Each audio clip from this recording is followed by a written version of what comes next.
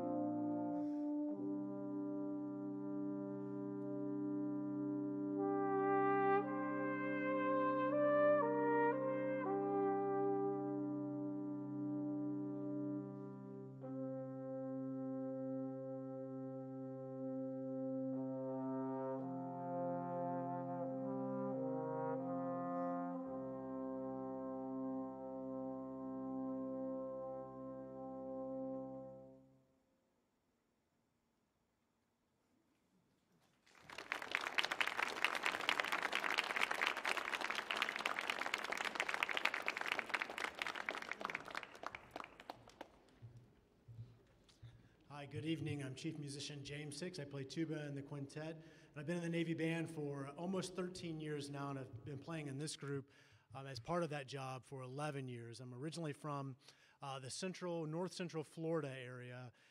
Went to the University of Georgia, and then I went on to receive a master's degree in music from DePaul University in Chicago. The next piece that we're going to play for you is Quintet number 3 by Victor Ewald. Victor Ewald was a noted professor, actually, of civil engineering in St. Petersburg, Russia, that was his primary profession. Yet in 1872, he entered the prestigious St. Petersburg Conservatory at the age of 12. At the conservatory there, he studied cornet, piano, horn, cello, and plus he also studied harmony and composition. His main contributions, especially to us, that are important is that he wrote a lot of works for brass instruments. He loved brass instruments. And in fact, he wrote 4 quintets, one of which we're going to play this evening. And the original scoring for these works was a little different than what you see on stage. The original scoring was for 2 cornets, an alto horn, which is now played by the French horn, a tenor horn, which is now played by the trombone, and then tuba, which actually Ewald played the part of the tuba himself. And again, we're going to play the 3rd quintet, and we're only going to play the first movement of this just to give you a little bit of flavor of Victor Ewald's writing. So Quintet number 3, movement 1.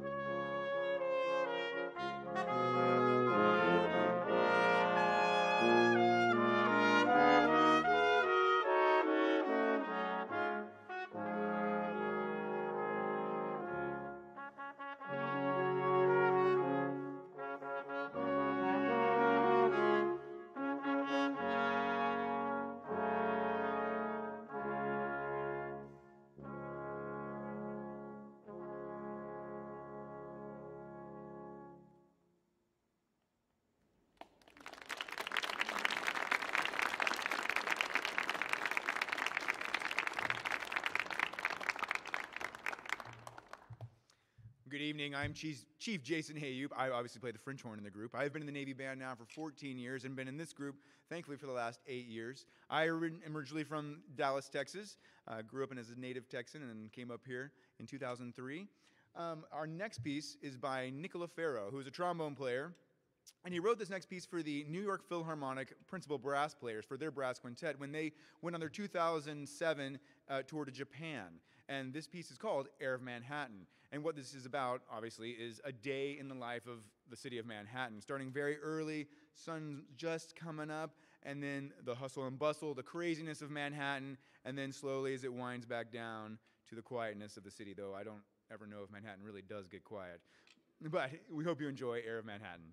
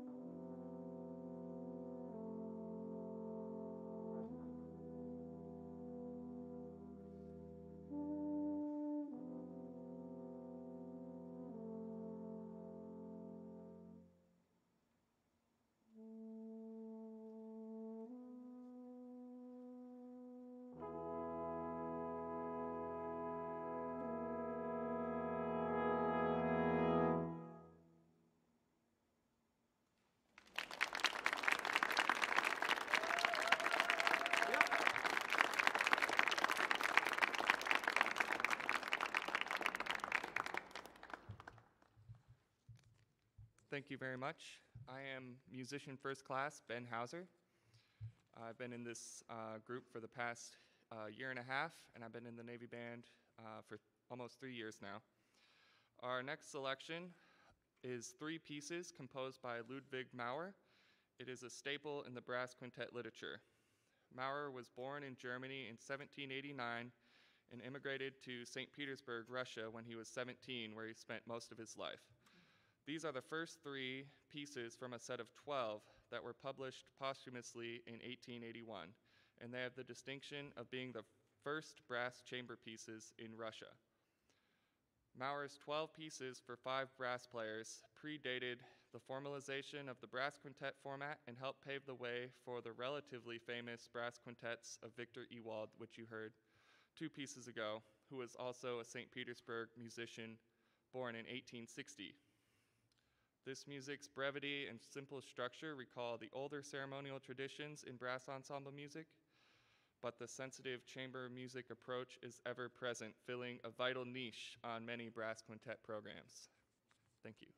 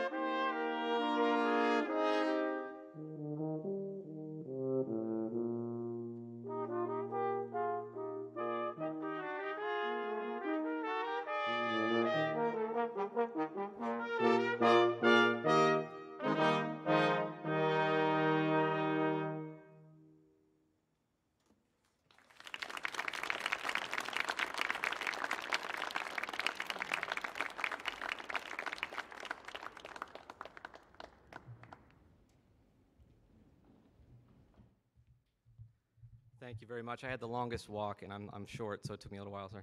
My name is Chief Musician Carl Lindquist. I'm originally from Sandusky, Ohio, and I've been in the Navy Band about 4 years now. Previously, I've served at the United States Naval Academy and also in the Army Field Band. It's our pleasure to be here. It's a beautiful place to play, and thank you so much for coming. The next piece you're going to hear is unlike anything you've yet heard. We're going to get into our jazz set. We may not look like well-seasoned jazzers, but deep down there's some jazz in here. So the next tune we're going to play is called Jive for Five. It's arranged by Paul Nagel, who's a prolific arranger, mostly in the jazz idiom, originally from Altoona, Pennsylvania. He started playing trumpet at age 9, and also at a very early age started arranging. Even in junior high and high school, already was learning the craft of arranging. So he's published over 150 works for different, mostly small groups in the jazz idiom. And he also taught school for many years in Pennsylvania and New Jersey. He taught high school band in Princeton and other communities around the Philadelphia and New Jersey area. So this piece is it's 3 different tunes you're going to hear. We got like kind of a swing tune to start with, and then we move into kind of a funk tune, which if you've listened to Tower Power, groups like that, it might be reminiscent of that. And the last of the 3 is a jazz waltz, so perhaps like Dave Brubeck or a style like that. So it's a very fun piece to play. We hope you enjoy Jive for Five.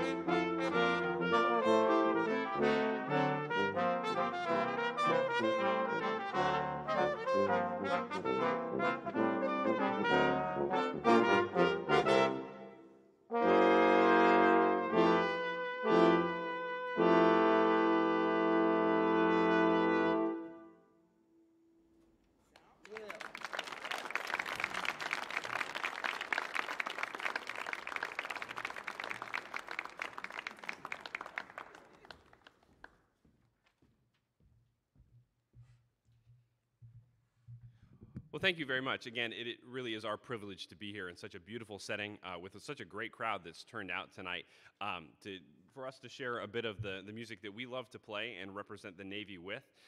It is truly a privilege to have the jobs that we have representing the Navy and the professionalism that the 300,000 active duty sailors show day in, day out around the globe. And it's our treat to represent the Navy in this manner and to share this great music with you. Now, the next piece we play is going to be our last, and before you look at your watches and go, hey, they're cutting out early, this is actually the longest thing that we're going to play, but this one is in particular special to us. This piece is called Iron Horse, and it's written by a local composer by the name of Kevin McKee. Kevin did his graduate work at the University of Maryland and still continues to compose and freelance in this area as a trumpet player, so he's become a friend of many of ours and many of the other DC area musicians. He's just a fantastic guy and a wonderful composer, as you'll hear with this next piece.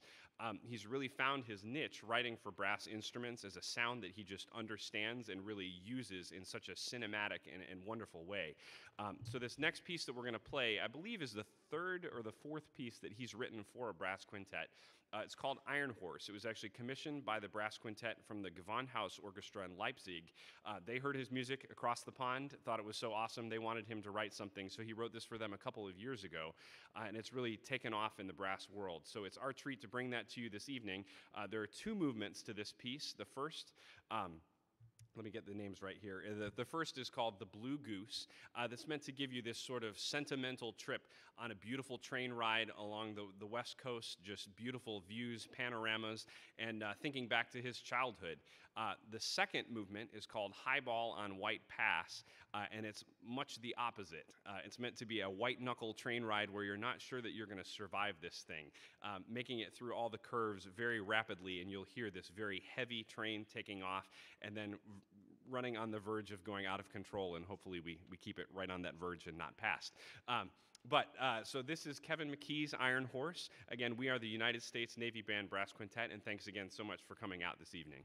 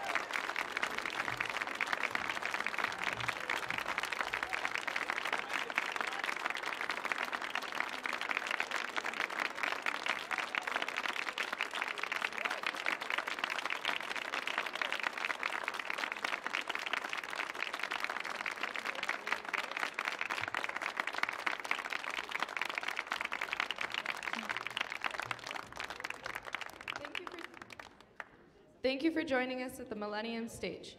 For more information about upcoming Millennium Stage programming, please visit us online at kennedy-center.org or on Facebook. Thank you, and we hope you enjoy the rest of your evening at the Kennedy Center.